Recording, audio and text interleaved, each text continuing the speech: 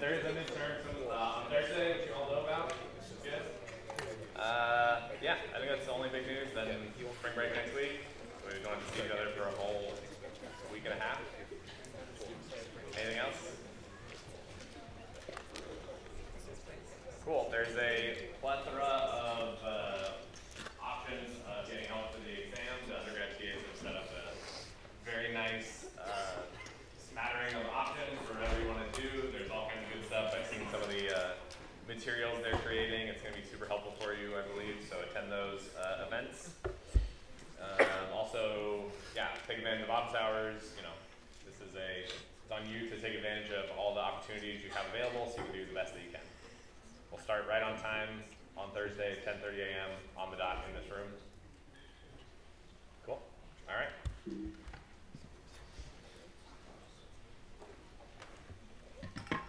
Okay, so we talked about password managers.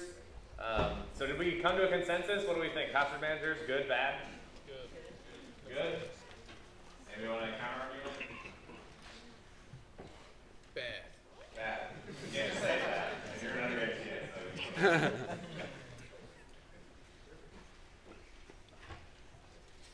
Yeah. I mentioned this last time, but if you don't trust any of those options, then the formulaic approach of having a base password and editing that based on the URL is a fairly good one. Yeah, so we kind of actually even talked about, we laughed a little bit at people who maybe write down their username and password on a post-it note and then post it on their computer, right? Like here you're writing down your username and password and giving it to another company who's not you, another entity, so who knows what they can do with it, right? So that's, a lot of it does boil down to trust and who you trust, so yeah. It's important to keep in mind, not all of these are online though. Like KeyPass you can have is a local database. How do you know it's local? Well, it's open source. You could compile it yourself. That way you would know exactly what's running and you could be sure that it's trustworthy. How many people compile it themselves? Not many, but some people can. And how do you know there's no vulnerabilities in KeyPass that somebody could use to get access to your KeyPass database? The same way that you're sure for most things that are open source that have been reliably tested by other companies and whose source code has been thoroughly looked at. It's like, are there reports of vulnerability analysis of KeyPass's source code? I think some of the previous versions, but I know some of the forks have fixed some of those issues. Yeah, what about every single update too, right? So yeah, you have to keep up with the updates. It's not easy, but like, you know, there are options which prevent you from having to rely on some other company keeping it on their servers and stuff like that. Sure, yeah. And you could, I guess, by extension, write something yourself, right? But then you could easily mess up the crypto and you would not do that. So anyways, it's a complex trade-off decision. I think there's a lot of kind of factors that come into here that we've talked about. And then we talked about this a little bit of, well, one of the key downsides of passwords is that users forget their passwords, right? If we think about this as an authentication mechanism, if I'm supposed to authenticate you, only you knowing that password. So what are the different ways that users can get access to their account even when they've forgotten their password? Yeah. Email. So what happens in an email scenario? They send you a link to yeah, maybe. It depends on how they do it, right? Maybe like we said, if they're storing passwords in plain text or that's decryptable, they could actually just send you your password and now your password for that site is in your email forever. security questions. Security questions? So what are security questions? What was your first pet's name? What's your first pet's name? What are some other security questions you've seen? Your mother's maiden name? What else? What's the name of the street you grew up on? A street you grew up on? First school.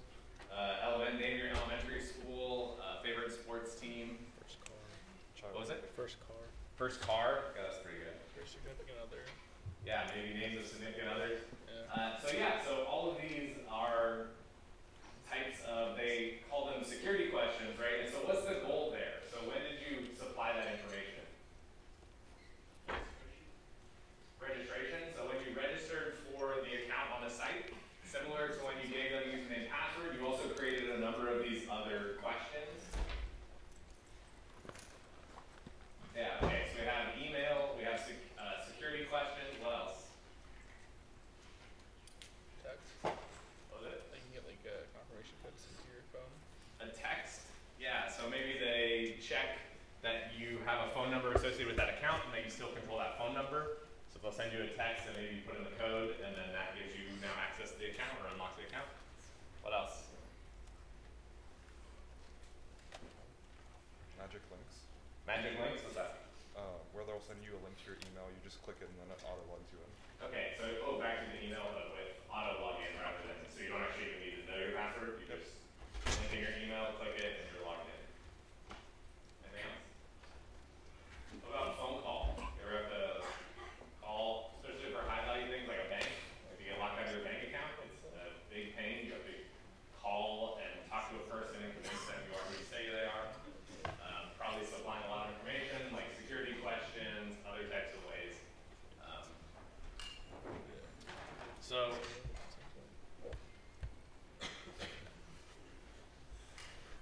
yeah, so, and let's think about the security of those things. So what about an email, sending an email to you?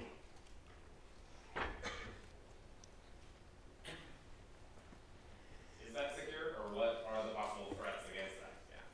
Definitely depends like how secure the person then treats their email. Okay, so it depends on the security of the person receiving their email? Yeah. Yeah, what else? Given that most emails are not sent in any sort of secure format, you know, if you were just like looking at all of the email that was sent on the internet, I'm sure you could pick up some that are like, oh, look at this password reset. Let me take this and set it to whatever I want. Click the link, get access to an account, right? So most email is sent in plain text over the internet. We're going to go over how the internet and networks work, so we'll actually understand what that means. But there definitely are places where people could see those messages. Yeah, what else? What's the good thing about it? Yeah. Oh, well, it wasn't a good thing, but Okay. you forget your password to your email office and it just doesn't work. Yeah, so if you forget your password to your email, that clearly doesn't work unless, actually I think some email providers you can provide an alternative email address that they may send a link to there. I've never actually explored that, but I would think that maybe they would try that. Yeah, what about, so you have this kind of magic link that has a magic number, but what if that number is not actually random and it's guessable by something?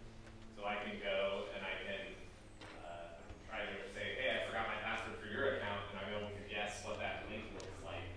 Now I have access to your account. So kind of the theme here is all these things. So especially for this example, so you have to think, and when you're considering the security of an authentication system, you can't just say username and password, right? It's very easy to think, okay, how are they storing it? What are the requirements? All these kinds of things. But no matter, even if let's say your website requires 20 character passwords that are completely random and have all uppercase and lowercase and whatever. You can come up with complex policies.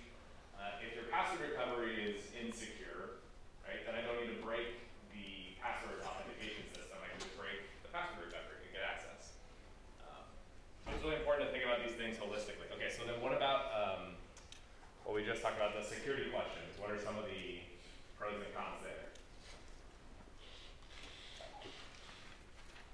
Yeah. Easy to guess? Yeah, why? Because if you're a big fan of like any sports team, probably your friends know. Probably you have it somewhere on Facebook. Yeah, or even publicly on Twitter, right? So if somebody's trying to break into your account, they can look at all public information you've ever given out, right? They could probably infer, maybe if they trick you into becoming friends with them on Facebook, they could see what high school you went to, which was one of the questions we talked about. They could probably figure out where you live. Maybe you posted pictures at your parents' place where they still live, and so based on that, they're able to geolocate and figure out the address there. They're like really easy to remember though. They're easy to remember. Because it gets like facts about you. Are they though? I don't know. Yeah, some of them are really tricky. It's like, how did I capitalize this thing? Or that's where it can get a real pain. Yeah, for some of my accounts, yeah. A weakness would be that they're another thing that can be stolen. And often, I'm pretty sure those are usually stored in plain text, given that they'll ask you over the phone, oh, what are the answers to your security questions? They'll answer, and then they'll immediately know. It's not like they're typing it in and hitting enter. Yeah, so if you think about back to how we design systems, right? So odds are your security questions are going to be stored with the password or the hash of the password.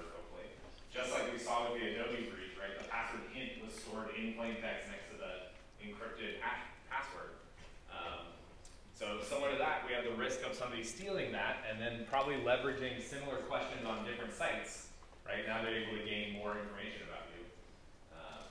Yeah, and furthermore, they're probably likely stored in plain text, so if they're stolen, because usually those security questions also authenticate you when you call in to the to somebody.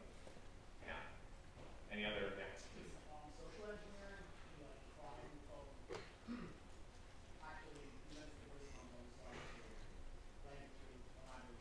Yeah, so like all of these things, especially when you have maybe a human in the loop, right? So now saying rather than trying to break the password authentication system, or even trying to break the technical aspect of the password recovery, if I can call into somebody and try to get my password changed or reset or whatever, now if I can just trick that customer service representative to do whatever I want, and there's actually great videos you can see. There's a social engineering contest that's held every year at DEF CON that they try to set up a scenario and try to trick a willing company into doing certain things. You can look up videos of people like social engineers who will, like a journalist will be talking with them, they'll give them their phone number, tell them their provider, and then they'll call the phone company and get their password changed to whatever they want. And so they use social tricks like they play in the background like a baby crying, and then say like maybe a sob story about how their husband just left or something, and like they're so frazzled, they're trying to put the pieces back together, they don't know what the password is of this account, they're trying to pay their bills, whatever, and at a certain point the rest like, fine, here it is, here's your new password, like go about your day or do whatever you need to do. So yeah, so the humans in the loop actually open you up to new types of attacks on your system. Another hand over here.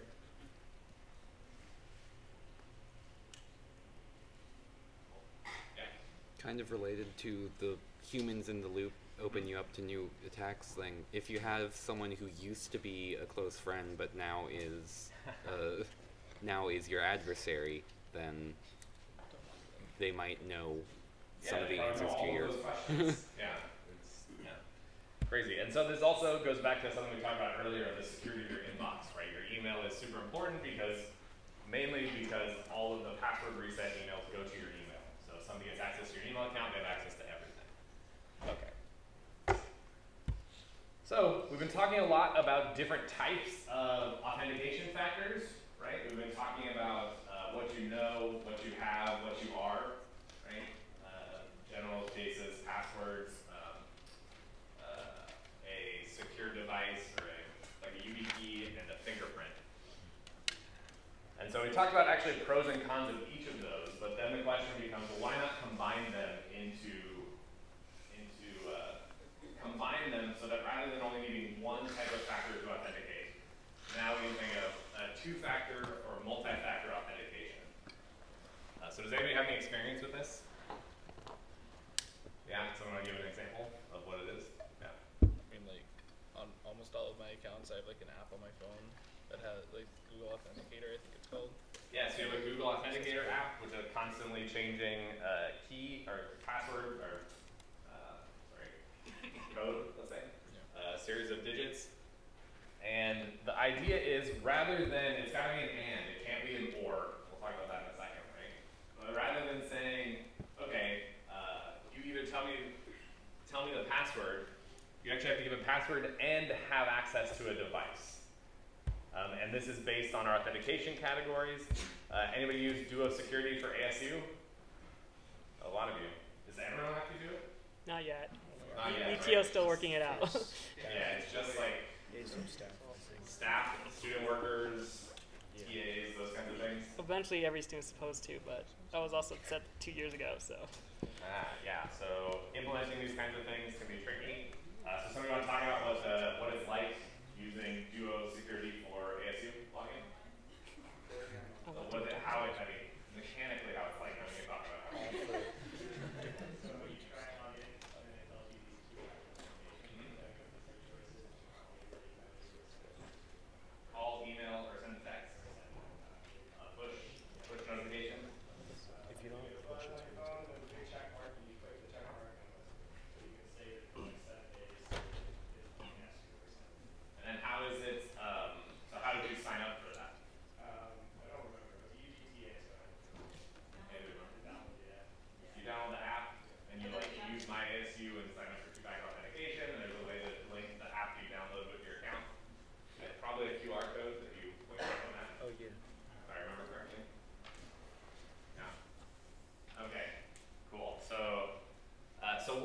so let's analyze it from a security perspective. What is this trying to do?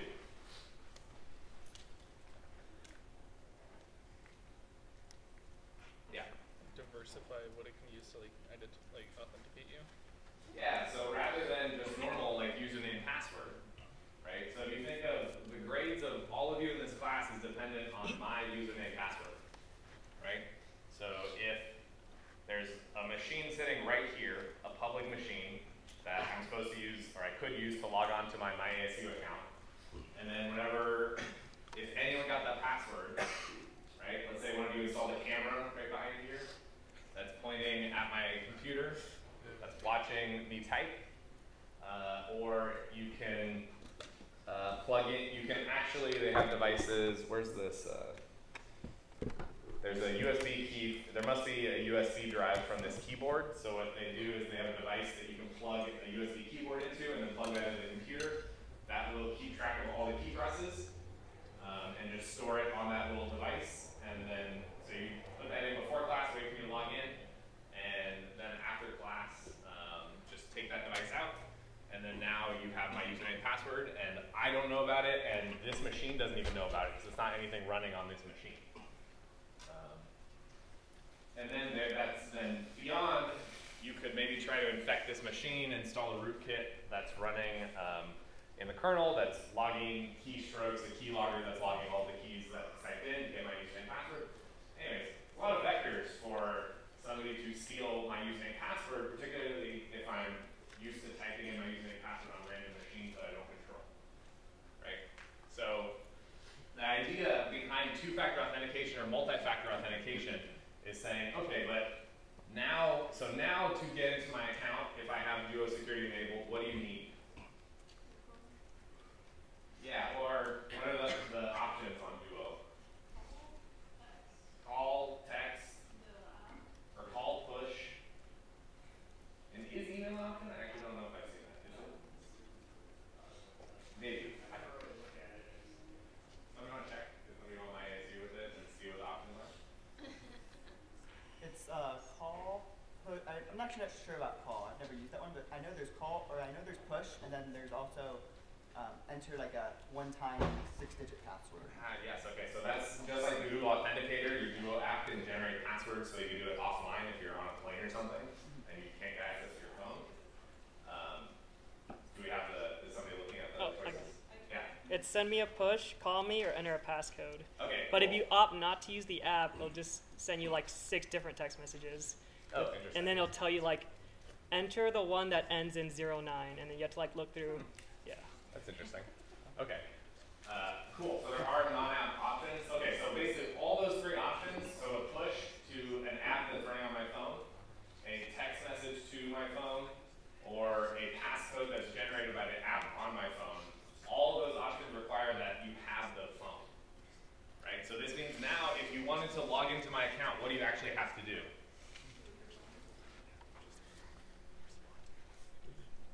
Yeah, you have to not only steal my phone, but you have to actually break into my phone, right? So I have a passcode on my phone.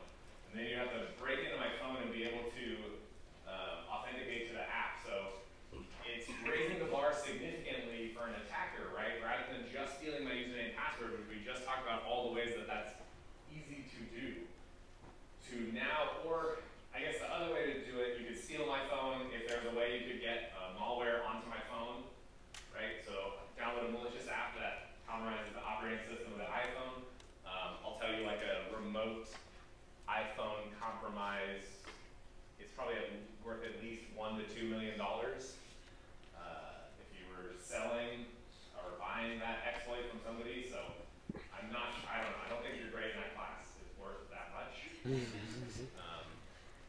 I would not recommend that route. Okay, cool, so everyone understands how it works mechanically? Duo. So then what do you think about it, people who've actually used it? It sucks? Why? Because sometimes the app glitches out and then I have to restart everything. Oh, okay. So the app can be glitchy? Yeah, thoughts, yeah. When you're signing in on your phone and you're authenticating from your phone, it kind of needs the point of the two-factor authentication. Yeah, so you get into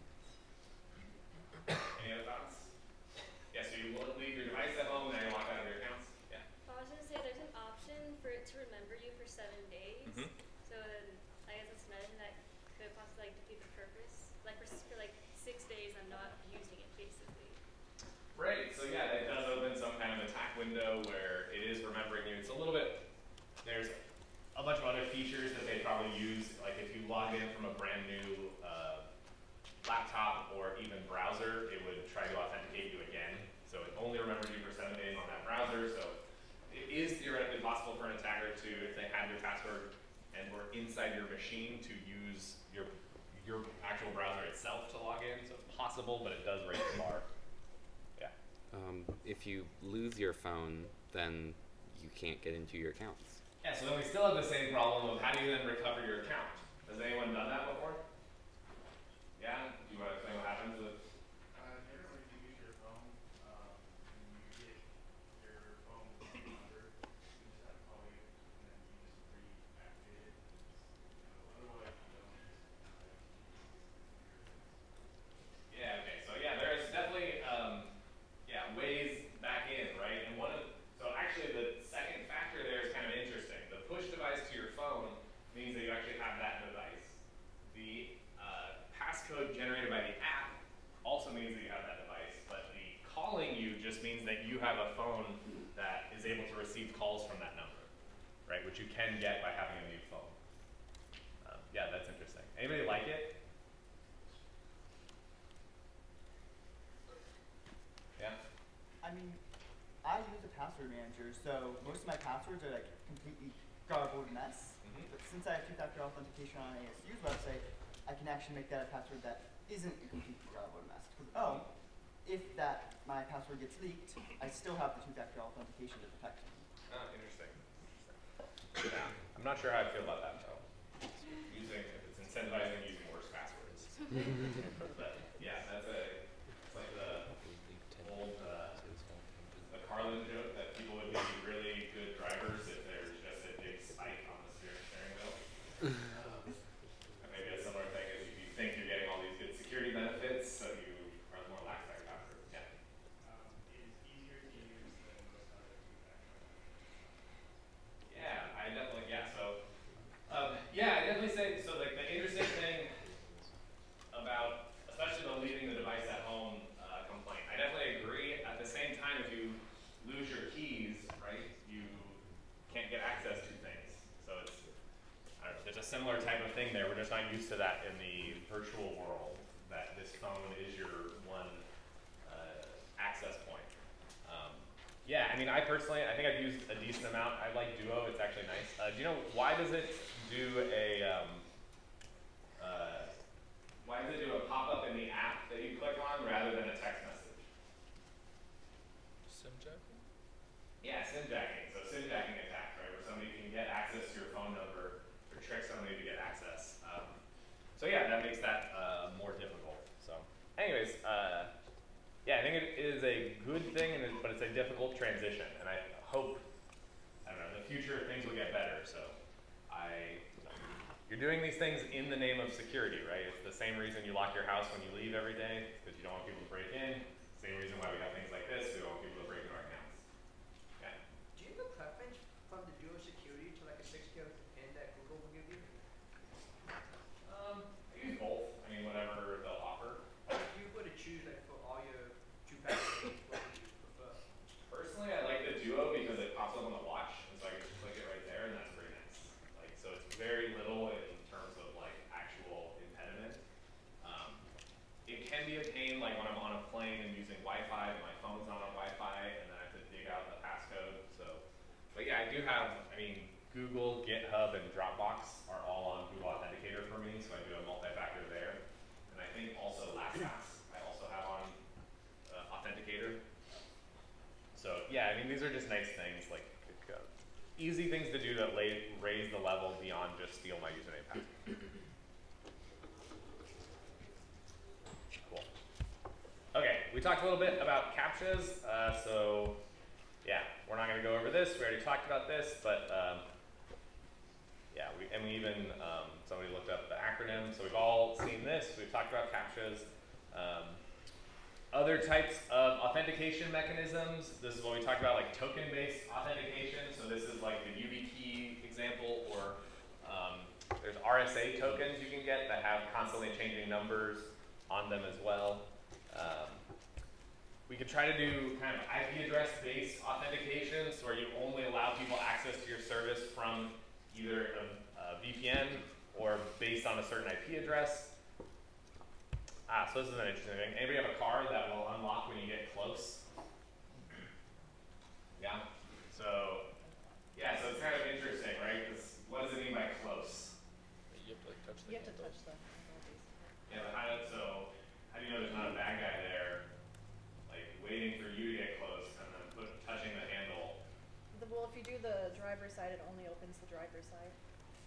Or only unlocks the driver's But how side. far away will it do that from?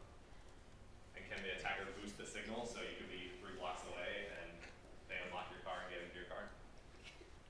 Yeah. Mine is like 2 car lengths away, and I start the entire car because people will get in the passenger side and open it.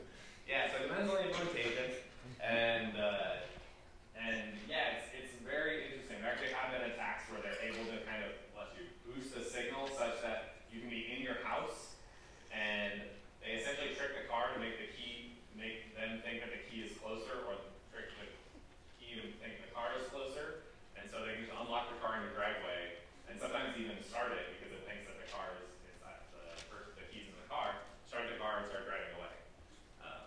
But these are all kind of trying to authenticate based on proximity, which is a very different kind of concept than we looked at yet. I guess the only redeeming thing of that is like when the car starts to drive away, it realizes that he's not in the car and it stops the car.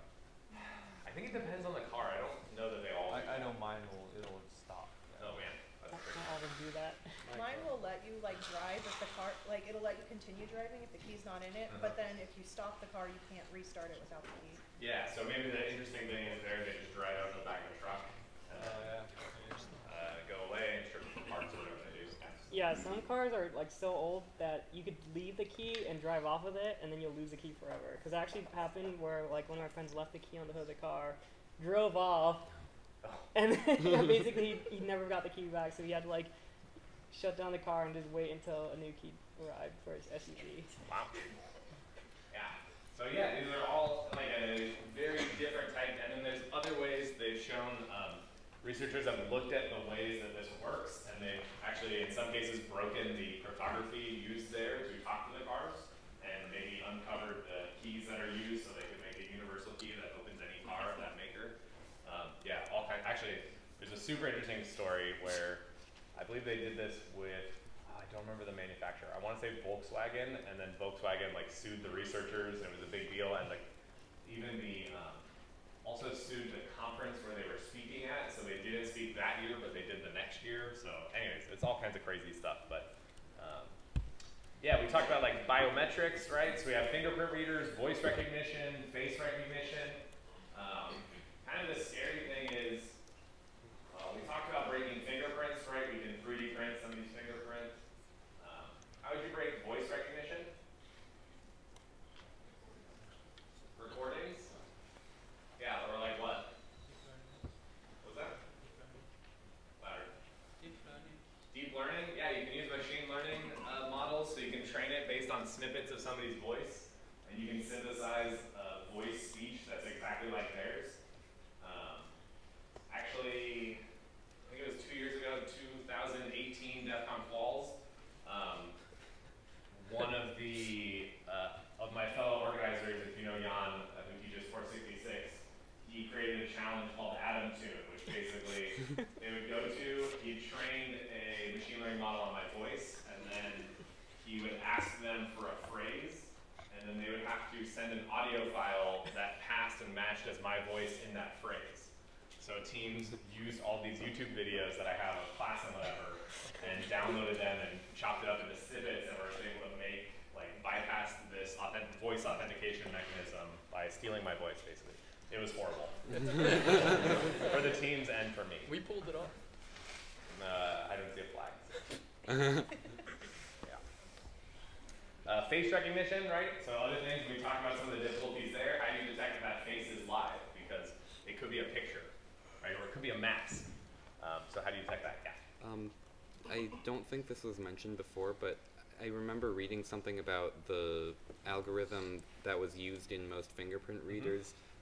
It was that eventually researchers managed to create a universal fingerprint that matched like 70% of fingerprints? Yeah, that was, I can't remember exactly where that research was from, but basically it wasn't that 70% of us have fingerprints that are the same. That would be kind of crazy, or I guess against what we think of for fingerprints. What they found was that, so we talked about when you store fingerprints, right, you have to store features from that fingerprint. You have to use an algorithm to compare similarities. And they were able to basically exploit how these machine learning algorithms work to create fake fingerprints that would work and unlock 75% of people's phones. Just because it happened to have the right features where the machine learning model would say, yes, this is the same person. Yeah, that was a super interesting one. It was like a skeleton fingerprint. Cool. And yeah, some other types of authentication research. Super interesting topic is this notion of continuous authentication, right? So most systems that we use authenticate us right when we're using the system and then just let us have free access to the system, right? But how do you know that a user is actually still the same user, right? So you can think of, so they've done all kinds of stuff looking at, you could look at typing because people have kind of a similar pattern when they type. So as they're using a system, you could lock them out because you detect that it's somebody different typing because somebody else walked up to the machine and started typing.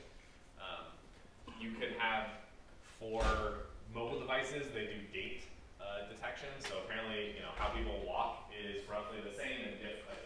Same for one person, different for others. You could use that as an authentication mechanism. And kind of, I think we're pretty used to this when using certain web applications. I wouldn't say it's necessarily continuous, but there is. So if you, for instance, were to go, I don't know, let's say for Amazon's a good example. So when you go purchase an item, if you're purchasing it to an address that's already been used with a credit card that's already been used, it just happens automatically, you don't have to do anything. But if you change the address to a new address, what do you have to do? Put in the card again, the credit card again, right? Because they don't want you to, somebody got hacked into your account and then shipping items to a new address of the hacker's choosing, using a previously used credit card. So at least they make you type in either that same credit card again or a different credit card. Okay, and there's a lot of research into replacing passwords, kind of going back to the notion that we agree that passwords are not the best form of authentication, but they're the most widely used. And so there's types of basically trying to do, and we talked about this I think with the YubiKeys, of essentially having some device or some key that you could maybe store, not exactly a password, but cryptographic based authentication so that based on like the private key stored in your either FIDO chip or whatever, or YubiKey, you could authenticate to a system. Something we didn't talk about is access or authentication delegation. So that's this idea that, for instance, you go to some random website, rather than creating an account with that website, you log in with Facebook, and so you log into Facebook and you tell Facebook, hey, tell this website who I am.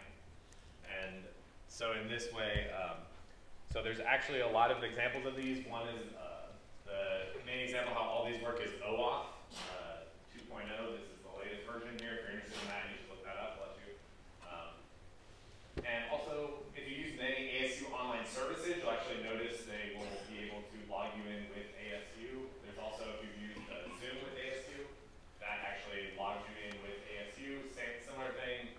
Anybody use the like Microsoft 365 version of email for ASU? Or even the Google one, right? You go to google.com, you log in with your ASU email, and it redirects you to ASU's login that you log in, and then they log you into Gmail. So all this has to do with, well, how do you authenticate, and how does Google know and trust that ASU actually verified your identity? So there's interesting kind of questions there. Any questions, thoughts on authentication?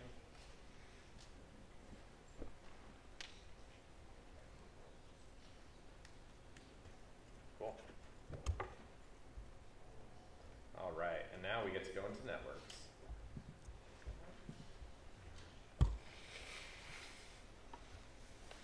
Cool. No. Okay, let's check that we're recording.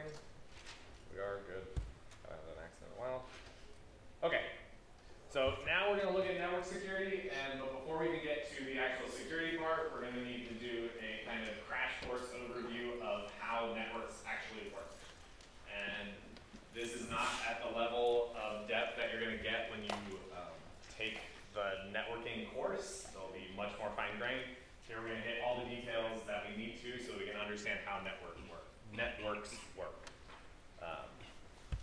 And it all starts with kind of a suite of protocols that are used to transmit data. And this is actually kind of a fascinating problem when you really start thinking about it. The question, and this is something that we're used so much either with our cell phones or laptops or whatever. How does data or information get from your laptop to Google and backwards? Right? There's actually several entities along the way. It has to traverse ASU's network, and then it has to go to ASU's CenturyLink internet service provider. That packet then has to go from there to Google's service provider, and then into Google's network, and then finally to Google, and that packet has to make it all the way back to you. Potentially stopping at 15, 20, 30 different servers or switches or whatever that are routing and changing traffic. So it's kind of crazy that all this stuff actually works. And it's really based on this idea of the TCP/IP protocol suite. And the other really cool thing is it's based on this notion of abstraction and encapsulation. So we're going to study kind of this at the layers that we need to. Each layer handles a very specific networking thing. So we'll look at it. It's better as an example. So at the lowest layer, we have the physical layer, which is how actually these bits, these ones and zeros, get translated physically. So if you think about right now, most of you are on Wi-Fi, right? So how does your ones and zeros get from your machine to your Wi-Fi access point? And this is, I actually know very little about wireless networking. I don't know how that works. Some physics magic. Other types of physical layers would be an Ethernet cable, probably familiar with that, or maybe a coaxial cable, which is what your cable modem needs to use to get data physically from your ISP, or even between countries, we have fiber optic cables that are run in the ocean that use light to send your bits and your data from one place to another. It's kind of crazy. So on top of that, we have the link layer. So this is the layer that basically handles the question of how do two links physically send information and how do they communicate with each other. So this would answer the question of how does data get from your laptop to the access point. Above that, then we have the internet layer. So this deals with how does data get from your laptop to Google and back. Above that, we'll talk about two different TCP and UDP. How do we send data so that we know the other side can read it? This is actually a super interesting, complex problem that you should be thinking about. How would I design a protocol such that I can talk to a remote machine? Any of us can go away at any time, and but how do I know that the other side received my information that I sent? Super interesting, super cool. And then on top of that, we have all these different applications that have been built using this whole stack. So things like HTTP, so the web that we think about, HTTPS is just an application that runs on top of the internet. SMTP is the mail transport protocol. This is how emails get sent out. DNS, how we look up and translate domain names to IP addresses. NFS, the network file system, how you can access files over the network. So this is an important point I'll probably reiterate multiple times. As you can see, this entire thing you can think of as like TCP/IP stack or the network stack, or you can think of it as like the internet stack. So this is one of the key things is the web is just one application that's running on this whole thing, right? So the web and the internet are two very distinct different things. So it's important to kind of remember that.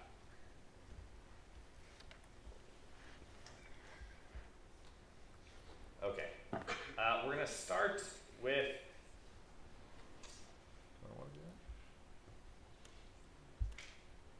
okay, yes. Okay, we're going to start at how do you name things? So think about physical mail. How does you write, think about it, it's kind of crazy. We have a system where you can sit down, write some message out, put it into an envelope, put 40 cents on it, and it can get sent to anywhere in the United States. How does the person who gets that message know where to get it, where to send it? What was it? Yeah, the address. So the address that you write on there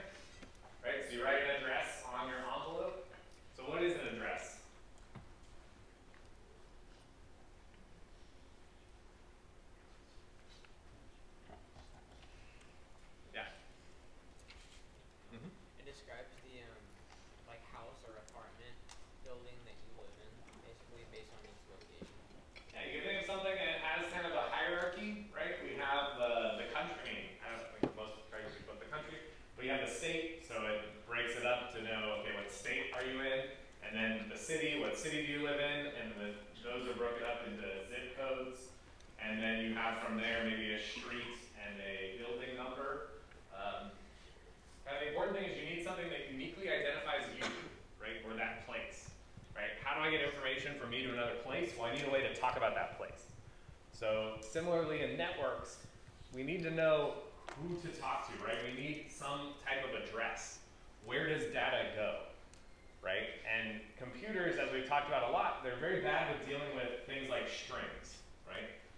When we talked about authentication systems, we said, sure, we log in with the username and password, but that just ties us to usually some integer that gives us an ID in the system, right? Just like on Unix systems have UIDs, group IDs, all that kind of stuff. We don't want to be dealing with, I want to talk to google.com, we want to talk to an integer, basically. So the idea is we have this notion of an IP address, which is essentially, when you boil it down, just a 32-bit integer. It's nothing fancy. It's 32 bits.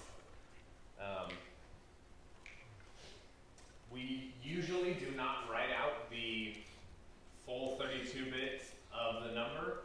That would get kind of a little weird. For historical reasons, we use this notion of dotted decimal, which you've probably hopefully seen before. Okay.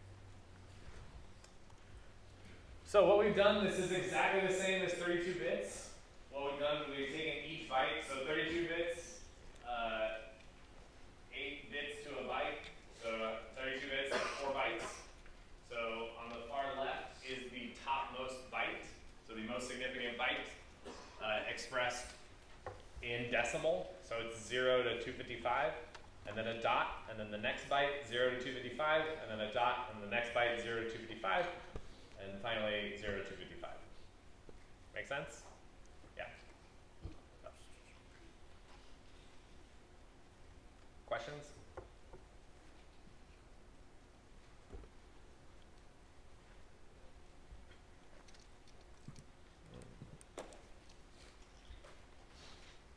Okay, so we got an address.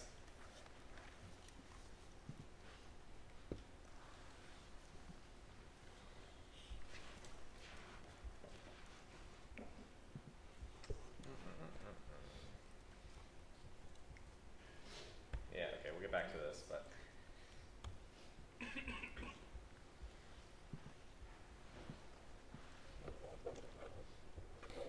Alright, so if you're watching a movie or something, you can easily tell when they have no idea what they're doing if you see something like this, I don't know, 10.300.20.1.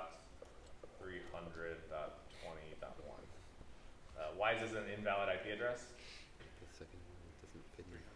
Yeah, the 300, right? It's above, these are all bytes, so they are 0 to 255, can't be larger than that, can't have 256, or anything higher. So the clear, easy way to say this is a movie and nobody knows what they're doing. Okay. Yeah. Something I understood, like IP addresses, like they can be manual too, like you can actually manually decide them. I guess that always confused me, like how that works. We will probably not get in super in depth in that, but yes, you can have your own, create your own address basically. The question is, will anybody listen to you or talk to you with that address? And that's the kind of interesting part. But yeah, you can, and this is how you can try to, and why you need things like HTTPS to identify people, because you can pretend to be the IP address of google.com and nobody necessarily will know, but also maybe nobody sends you packets. So anyways, okay. So now we have a concept of an address, right? So now we can have, we'll call this U for us, and we have G for Google. Okay. So we'll kind of start simple and we'll get more and more complicated as we go. So we have some IP address and Google has some IP address. so we want to send them some piece of information. So just like when you're sending a postcard, or sending, let's say, something through the mail, right? Here I'm just going to call this data. So I have something I'm trying to send from me to Google. It doesn't really matter what it is right now. We'll ignore that. But I'm sending some bit of information to Google. That's like the letter I'm writing. What do I write on that envelope? So how do I get it from me to Google? Return address. Well, I need one thing. First is Google's. Like, where's it going, right? So I need to probably write something like the destination is IP address Google. And is that it? Yeah, so usually when you write a letter, what else do you put on the envelope? Your address. Why do you put your address? So if it gets like lost, they can know who it belongs to. So if they get lost, they can come back to you, but also, if the other person responds to you, where do they write back to you? Right? So it's a way so that they can communicate back to you. So we also need the source IP.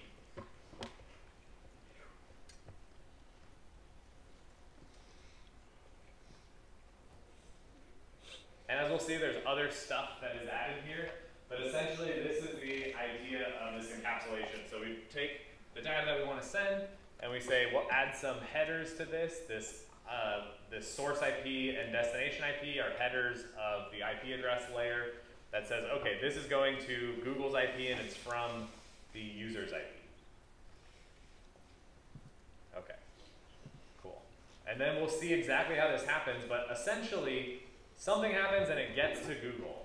And then Google can then maybe type up a reply that they can then put inside of an IP packet. And what would be the destination there? IPU. The IP address of us and the source? IPG, Google's IP. And they can send this, and this will go back to us.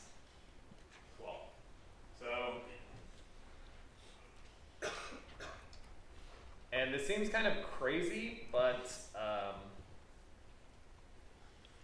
as we'll see, the IP protocol, like understanding it at this level, is representing basically the glue of the internet. So you have this notion of how do you send information between two IP addresses on the internet.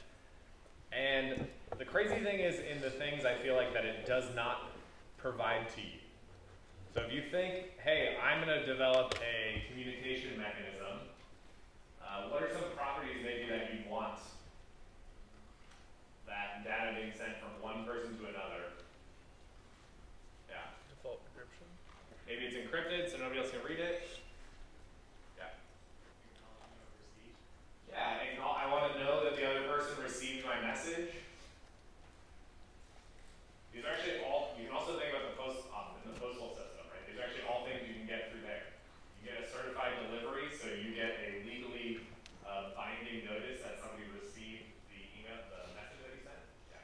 Also make sure that you're going to verify that the person who says it sent you. Maybe verify the sender too, so that the person is who they say they are, the IP address is who they say they are. Yeah. The message wasn't changed in transit. Nobody changed the message in transit. What about debugging?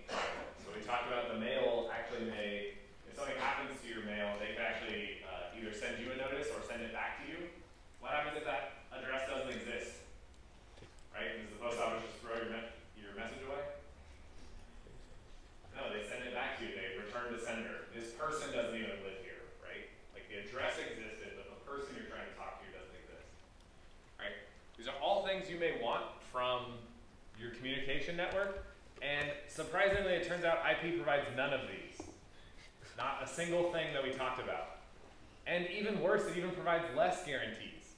So other things, when you send a letter, you wouldn't magically think that 2 or 3 letters appear, right? But with digital data, you could easily create a copy of some message that you're trying to send, and 2 copies arrive. Or, if you think about the post office, if you sent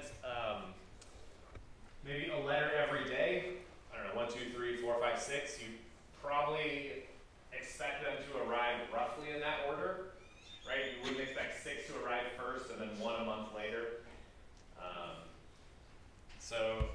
basically the IP layer provides almost nothing. It is connectionless, so you don't establish a connection. It's all based on what we think of as, we call many different things. You call it like a datagram, or you just think of it as a chunk of data, so just like send some data to somebody. It is unreliable, or maybe another way to think of this is it doesn't provide any reliability guarantees. There's no guarantee that your message will get to the person, even if it's possible and they're up. Best effort, so best effort meaning they'll try to do it, but hey, if it fails, tough. Like, I don't know, we tried. It was snowing, we just threw the letters away. We didn't feel like delivering mail today. And this means that things that like delivery, integrity, ordering, non-duplication, and bandwidth are not guaranteed. Your message could get dropped and changed at any point along the way. And this runs all of our networks. Every single data that you're sending, it uses this. So why does anything work? People build systems on either end. What was that? People build systems on either end to try and like fix these buttons. Kind of. In some sense, yeah, you do. So you do need these properties, right, of a networking system. The interesting thing comes into these layers that we talked about, right? So if we look, internet's kind of in the middle. And so if everything you build on is building on the internet layer, and so think about it this way: does every type of electronic communication that you want to do require a guarantee that every information you send is received? What's an example? So somebody said no. Where is it? Yeah, what's an example? A service that you want, a network that you'd like to, service that you build that doesn't require it.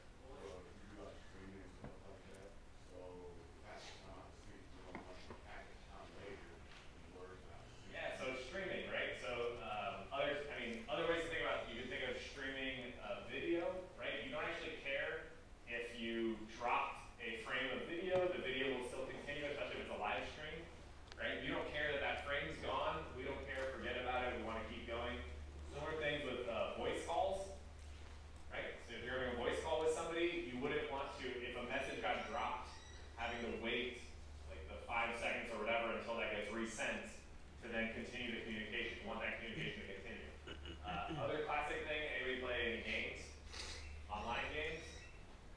Yeah, so think about you have now 20 people, I don't know, what's the normal game, like 16, 8 people? Whatever. Yeah. 11 people using a service, and now you're all limited to the slowest person's basically bandwidth or latency because you have to wait for everyone's packets to get there to be acknowledged, and then if the packet gets dropped, everything just holds still until something happens, right?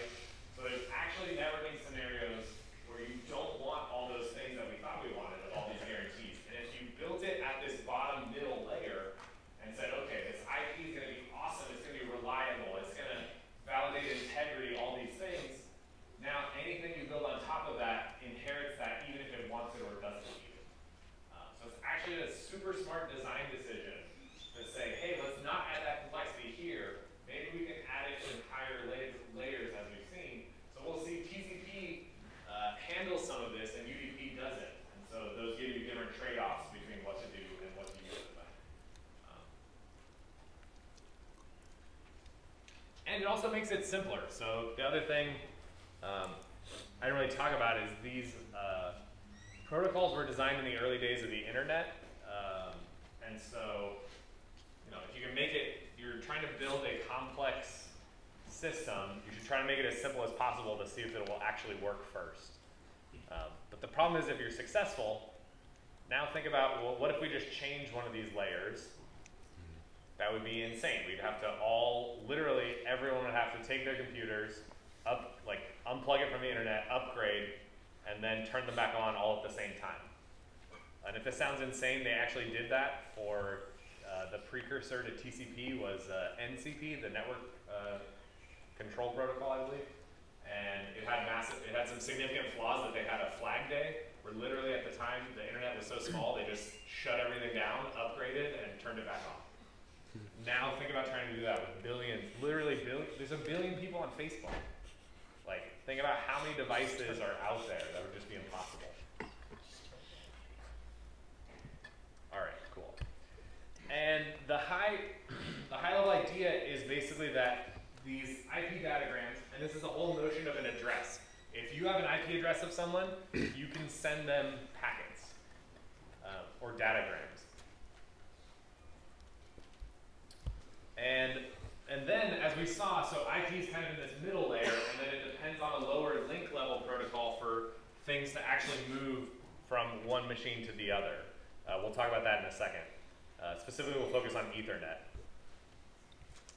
And so, super interesting, very cool if you're interested in this stuff.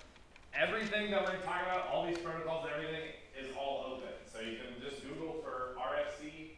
RFC stands for Request for Comments. This is a standard, I believe it's the Internet Engineering Task Force manages the RFC thing.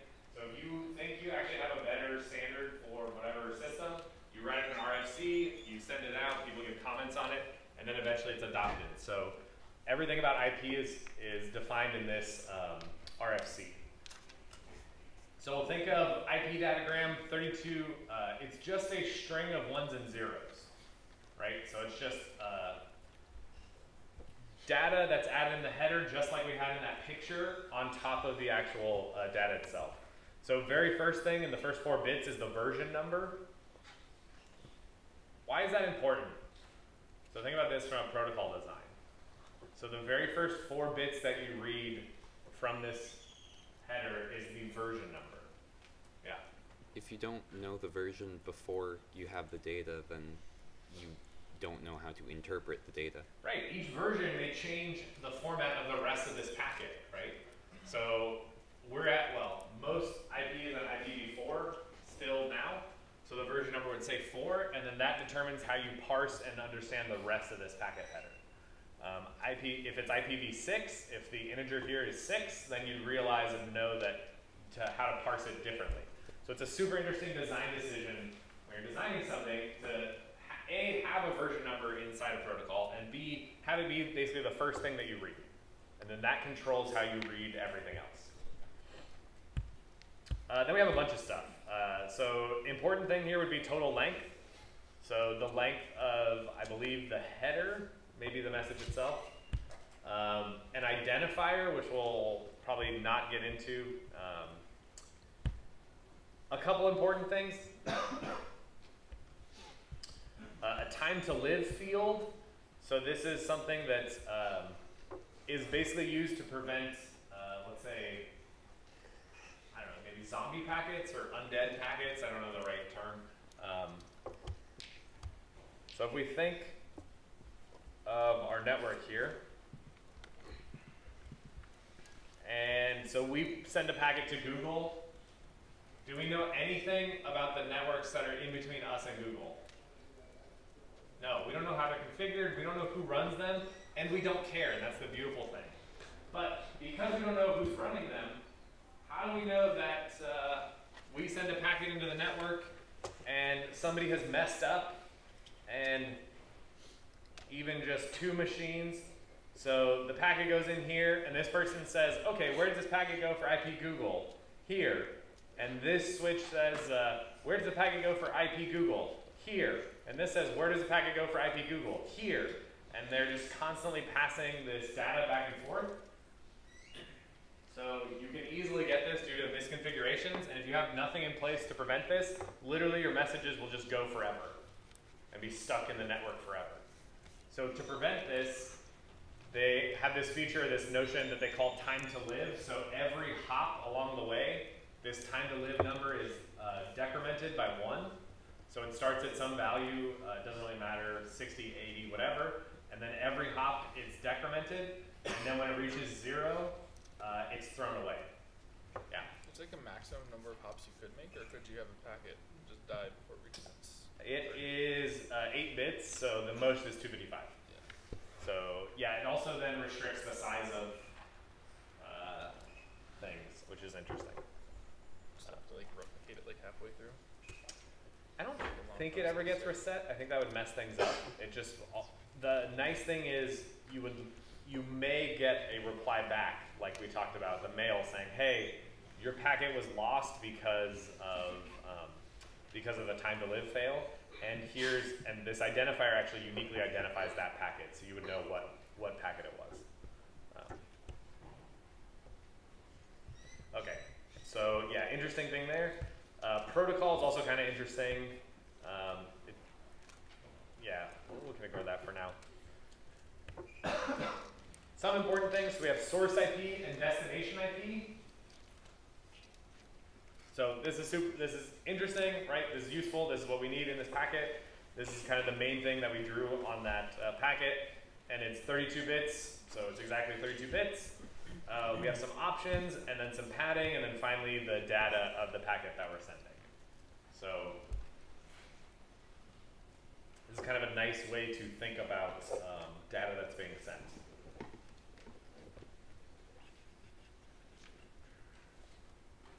Yes?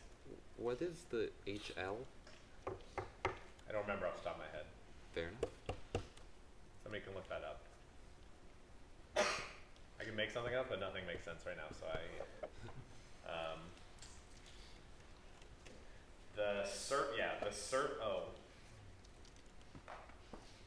I know the service type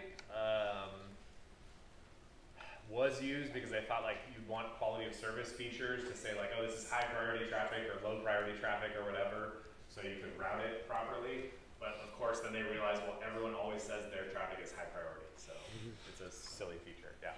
I'm gonna guess header length. Yeah, it is. It is. Okay, cool. Yeah, that makes sense. So header length and then the total length. Yeah, awesome. Thank you. And then other interesting thing, we have a header checksum. So what's a checksum? Yeah. Something that helps you verify that previous information was correct. Yeah, so it kind of depends, but the checksum helps you verify that nothing was changed. So for instance, there's actually a checksum on your credit card number. I don't know if you know this or not, but it's I think it's called a LUHN, L-U-H-N check, where you run this check on a credit card number, and if the end value is not correct, it means that it's an invalid credit card number. So this is how sometimes they can tell you and the idea is they can tell you you mistyped your credit card number before talking to your bank. So they can know just right then. Kind of similar idea here, except the important thing for us is that this is not a cryptographically secure hash function. So it can easily detect if a bit is accidentally flipped, but if an attacker can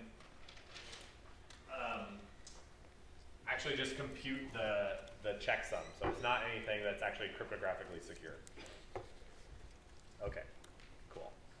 So important thing to think about, and this is going to be a theme that we're going to look at now. Let's look at this packet from a security perspective. So even just thinking about, and let's put this next to our cool diagram.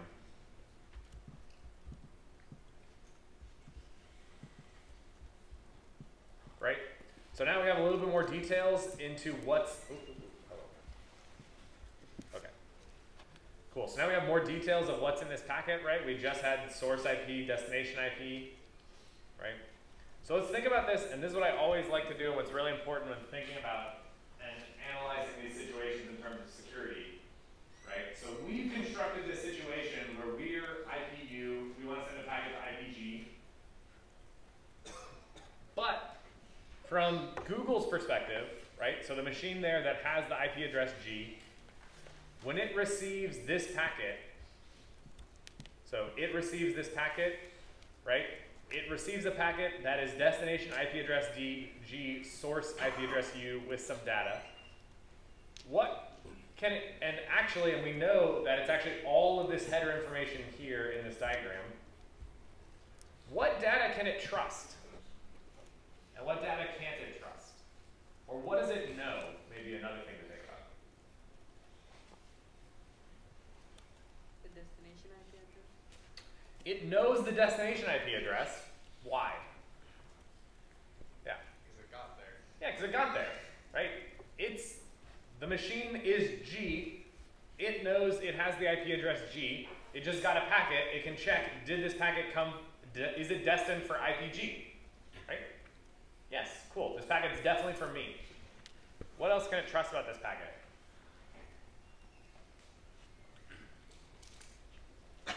Yeah. I guess the checksum verifies that the header is valid. Yeah, so I can use the checksum, verify that there weren't any random bit flips along the way that invalidated the header checksum.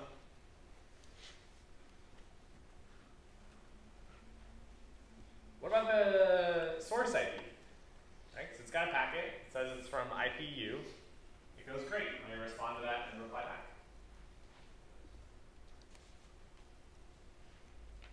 Yeah. Didn't you just say that you can make your own IP? Or someone said that? Well, can you trust that if they can? Yeah, so we don't know, and if we think about it, I gotta zoom in a little bit. So if we think about it from Google's perspective, all it knows is it's connected to the network. All it knows is it's got a packet destined for it, and that packet has the source IP of IPU. It does not know that that machine even exists, that it's on, that it's controlled by anyone. As we'll see, and it turns out that we'll use, why am I doing that here? We'll use Eve here. Eve can actually inject a packet and completely control the headers.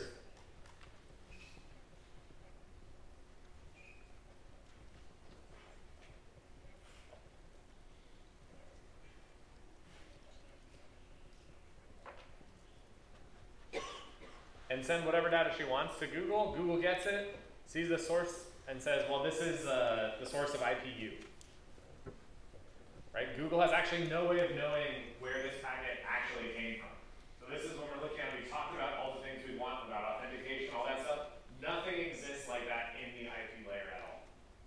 Anybody can spoof and pretend to be anyone at an IP layer. Now let's think though, what happens, okay, Google gets this packet from Eve, Google replies to it, what happens with that packet?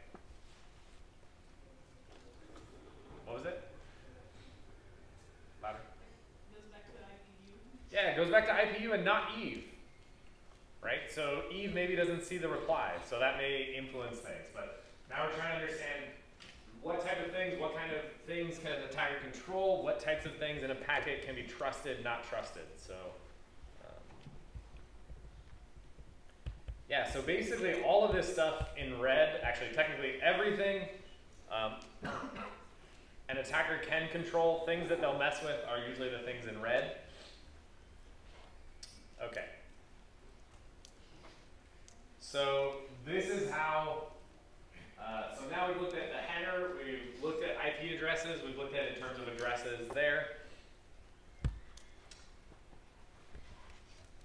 Now we need to think about, well, how does data actually move from one place to another? So we have this kind, we use this kind of just like squiggles, right? Of just like, yeah, stuff happens, we send a packet out and it goes somewhere. We know from, so we basically have the IP header and the IP data that we're trying to send. And that is, all of these packets and all this information is essentially encapsulated one inside the other in terms of like an onion. So that is actually going to be at the link layer, and that's going to make up the link layer data, and the link layer will have some header data.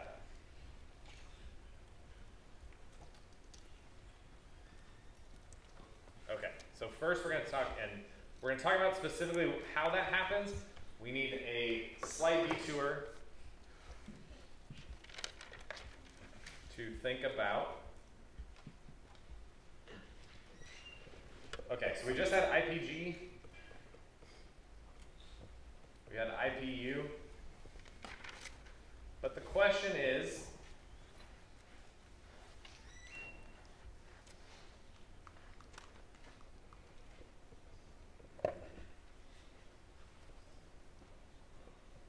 where does the data go? Who's the first person that takes our data? Right? We just have IP addresses.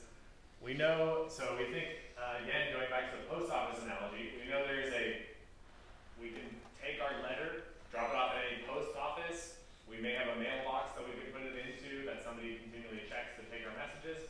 We need actually some similar type of notion of where does this message go? And to think about that more, we need to think about, well, networks are actually, so rather than thinking about it just like a, hey, I send some stuff somewhere and it goes somewhere else, we actually have different kind of notions here. So we have, we're here, maybe we're connected to, I don't want to call it G, I'll call it GW.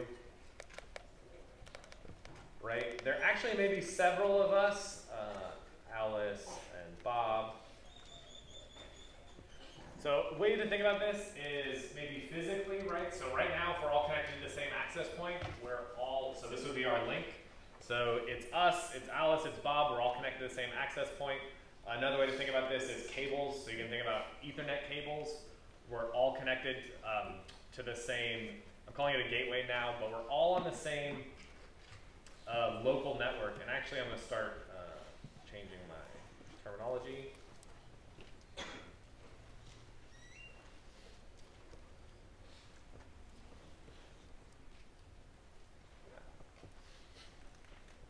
What does the term internet mean? Connected networks. Yeah, internet is interconnected networks, right? Intranet means inside, inter, I guess outside? Between? There we go, that makes much more sense. Right, so internet is a connection of different networks. So actually what we have here, and the way this ends up working, is we have our local network, we're all connected on some switch or access point, whatever, and we need to know, we'll call it our gateway right now. So who's the person that can get data out of our local network? Because we know, and we'll talk about how, we need a way to say, is Google's IP address on our local network? If not, we need to give it to our gateway. So we think our gateway is connected to another switch, and now I'm going to draw a little diagram. Switches will be like this. So the gateway is connected there, and then it has another gateway that's connected to our ISP, and anyways, all so-and-so until we get to Google. So we need to expand our notion. We don't just have ideas of IP addresses. We actually need to know who's on our local network based on their IP address and who's not on our local network, so we know where to send the data. Because if they're on our local network, we'll see we can use the link layer to talk to Alice and Bob can all talk to each other through the link layer. And we'll talk about that in, wow, 2 weeks? It's a long time. Cool. All right, we see you on Thursday. Good luck.